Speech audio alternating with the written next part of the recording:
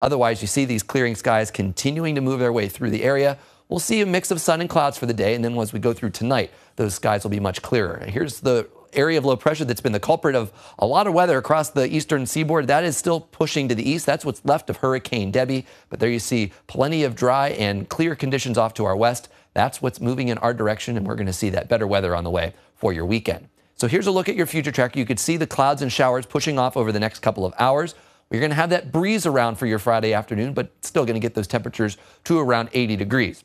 We go through your Friday evening. Lots of stuff going on in town this weekend.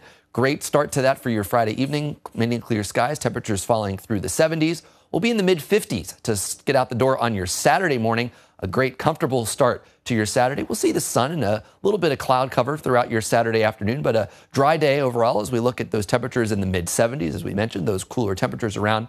Now, as we go into Sunday with those cooler temperatures spilling in over Lake Erie, there's a chance of a few isolated showers moving their way through here. They'll be very brief, they'll be very light, and they'll be very isolated in nature, so I don't expect all of us to see those. So decreasing clouds today, just that small chance of an isolated shower still hanging on over in western PA. Other than that, we're just see those decreasing clouds and gusty winds today. 57 tonight, mainly clear and cool conditions across the area. Much nicer than those overnight lows we've had the last couple of days. And that better weather just sticks with us all weekend long and into early next week. There's those couple chances of those isolated lake effect rain showers Sunday and Monday. Otherwise, we start moving towards the 80-degree mark by the middle of next week as we get towards the middle and end of next week, back to the mid-80s.